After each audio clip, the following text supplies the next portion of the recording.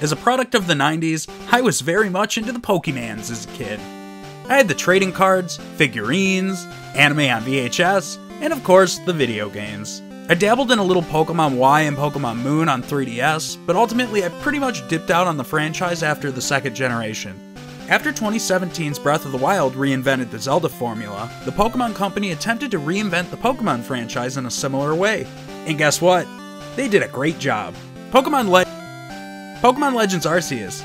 It's a pretty great game, right? While the game is incredibly ugly and has its issues, it also did make a lot of great changes to the Pokemon franchise. Hi, I'm Frank, and in today's Frank's 5, I'll be naming 5 of my favorite additions, changes, and features added to Pokemon Legends Arceus. These are my personal opinions, so if you disagree, too bad. Seriously though, let me know what I missed in the doobly-doo. Number 5! I've been out of the Pokemon loop for a little while now, but I do remember that back in the day, specific evolutions of Pokemon could only be acquired by trading with friends. This was a huge inconvenience as it required having a friend that owned a copy of Pokemon and a link cable. Annoyances like this can now be avoided, as Pokemon Legends introduced a new item that eliminates the need to trade. The linking cord. Shocker, right? With the linking cord, Pokemon like Graveler, Haunter, and Kadabra can now be evolved at will, very similar to how the stones worked in previous generations. Speaking of, many of those elemental stones return in Pokemon Legends, along with some new ones. For example, the Electrolyzer, which was introduced in last year's Pokemon Diamond and Pearl remakes, make a return, allowing you to evolve Electabuzz into... Electivire? I don't know, this is all still new to me. These items can be obtained via time distortion spread around the game's many landscapes, as well as being purchased through the Merit saleswoman located in Jubilife Village. Having these items readily accessible greatly speeds up the process, as well as making it much more convenient to obtain these evolutions. Number 4! While it appears as though the mainline series continues to add on to the complexities of the battle system, Pokemon Legends battle system seems to have had a bit of a simplification from the previous games. They removed some of the newer features introduced in the more recent titles, such as Pokemon Sword and Shield's Gigantamax forms and Pokemon X and Y's Mega Evolutions. Removing features doesn't sound like a good thing, but honestly, I prefer the cleaner, more straightforward approach Pokemon Legends took. While they removed some features, they added in the ability to master a move. Once the move's mastered, it allows players to perform either strong or agile attacks. Agile moves will deal less damage, but will increase your chances of attacking twice in a round. Strong moves deal much more damage, but at risk of losing out on a turn. Strategically mixing up the types of moves used feels very fresh, and it more than makes up for what they removed from the battle system. GameFrank also improved a lot of the annoyances the system has been plagued with since Pokemon Red and Blue. They continued to streamline the battle system by implementing seamless battle transitions. Entering and exiting the battles is almost instantaneous. Grinding for wild Pokemon is made much more tolerable as you're no longer wasting time in between the battle animations. Battles no longer feel disjointed from the game's overworld, and they now take place wherever you and the wild Pokemon are currently situated on the map. The trainer character is also able to freely move around during battle, which allows you to change the view and the angles. Right after a battle concludes, your player character will continue on his open world quest exactly where he was standing at the close of the battle. This even includes after being defeated in battle, as after all your Pokemon faint, you simply leave the battle instead of blacking out. You can still freely roam around without any active conscious Pokemon, which again, keeps the game's flow concurrent. The combination of battles taking place wherever, and being able to adjust the view in live time, makes for some much more dynamic scenery during battles.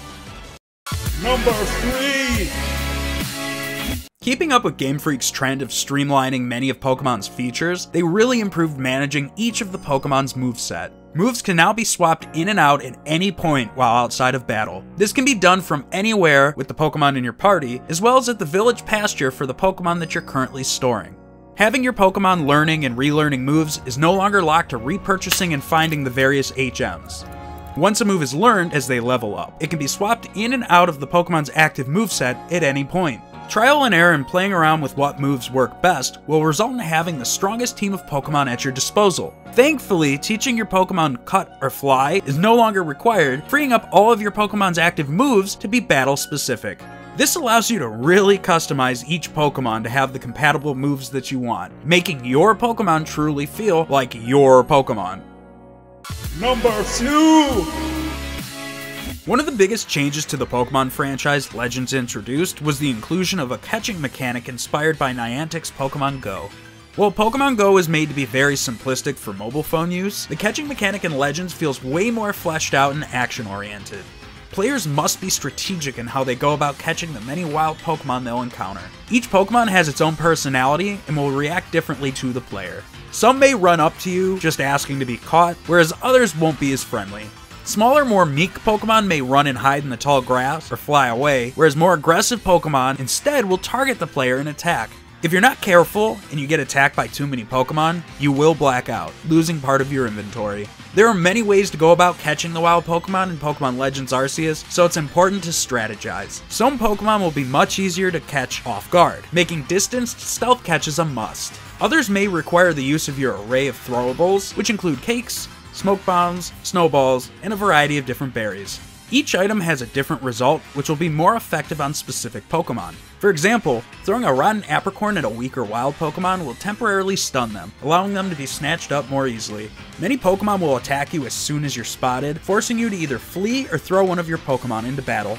And yes, Pokemon can still be obtained by weakening them in battle, but strategically throwing a Pokeball or using items outside of the battle will greatly impact how catchable they are.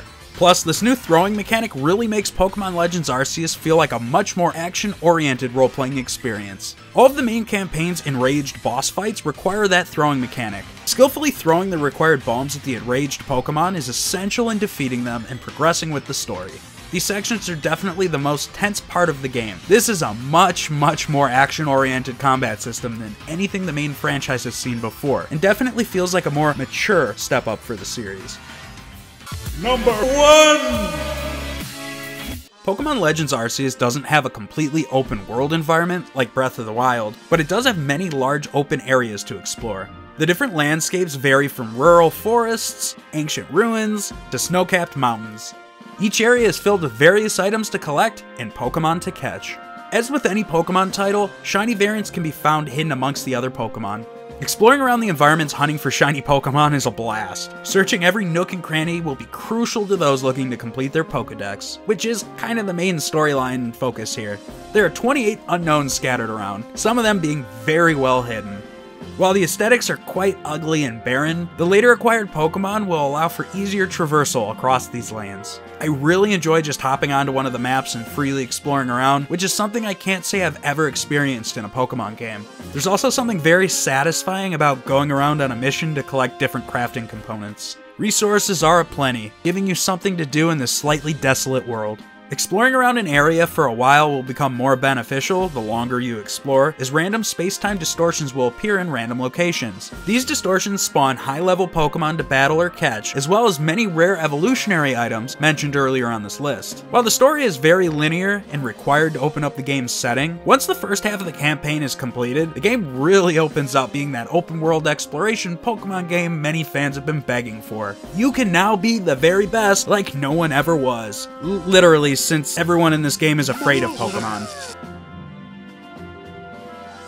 Well, we got the Pokemon game we wanted. Sorta. That's 5 things I personally really think GameFrank did right with Pokemon Legends Arceus. I'm not the most knowledgeable Pokemon person on the platform, but I think I made some good points. If I missed something you think is crucial, let me know in the comments section. Also, please make sure to like, subscribe, and hit that notification bell to be notified of future Frank endeavors. Thanks a ton for watching, and until next time, peace.